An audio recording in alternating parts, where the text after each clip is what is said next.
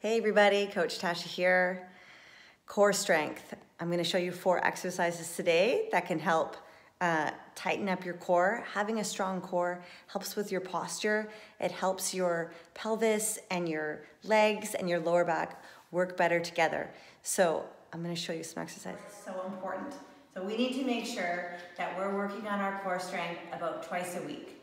Now I'm going to give you some at-home core exercises that you can do. All you need is a mat, or you can go outside and do them on the grass on a towel.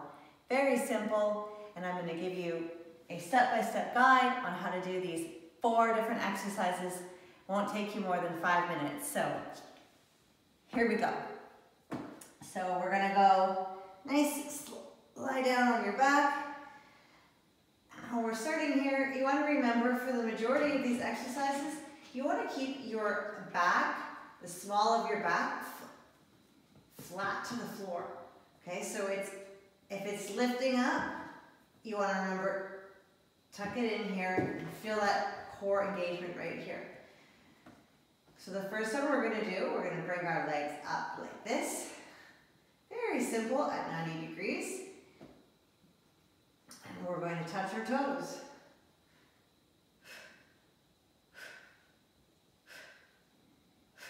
So we're trying to keep our legs stable here. Just little movements here. And now if you find this one's too difficult, put your feet down. This is more of a beginner move. And you're just gonna slide your legs, your hands to the top of your knee. Just see this, very small, only a few inches. Now with these ones, we aim for 20 each.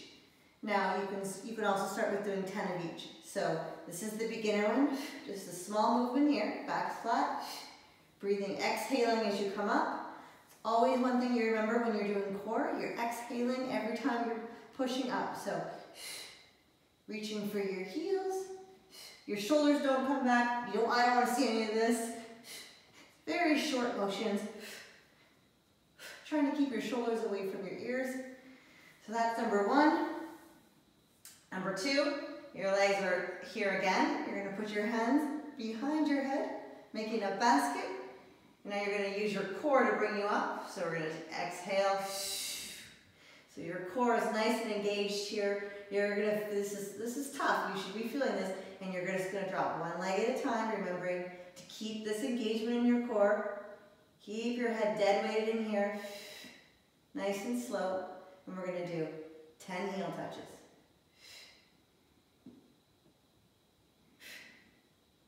So do 10 on each leg. Remembering to keep this engaged. You don't want to be yanking your head like this.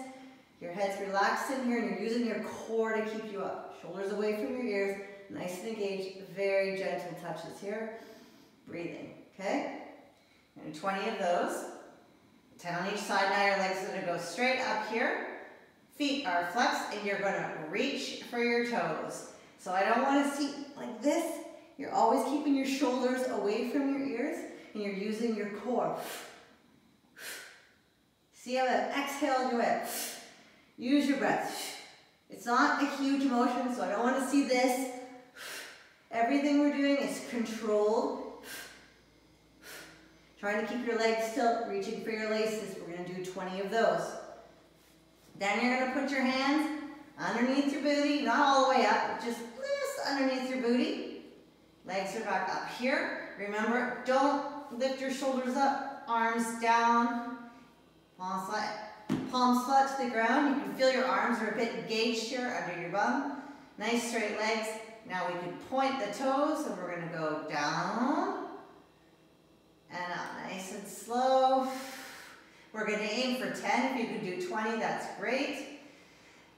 If you're finding that your back is coming off the ground when you're going all the way down, you don't have to go that far. So you could just go to here, right? You could always go a little bit easier if you're finding it too hard to go all the way down. And we're going to do 20. So you're going to do those 4 exercises, and you're going to start off with just 1 round. And if you can only do 10 of each, that's great.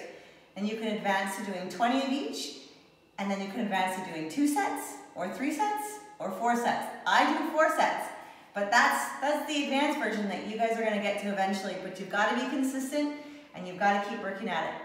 Good luck.